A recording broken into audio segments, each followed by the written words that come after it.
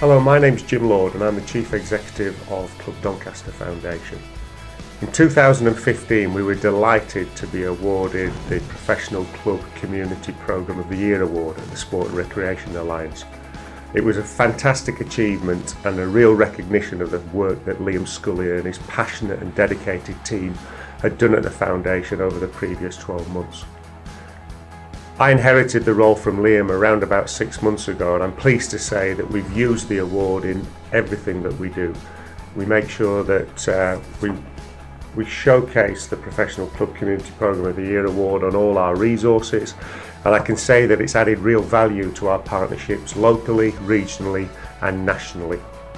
Since then, we've continued to develop and grow, and we've been successful across our 4 key themes of work, which are sports participation, engagement, health and well-being and education. We're determined to keep growing in those areas, and we really want to try and align to the opportunities around public health and the new DCMS strategy. I'd recommend anybody out there, all the organisations that are doing great work in the community, to put themselves forward for one of these awards. We can truly say that it really has added value to the work we do, and we continue to strive to make and improve the people's lives of Doncaster much better.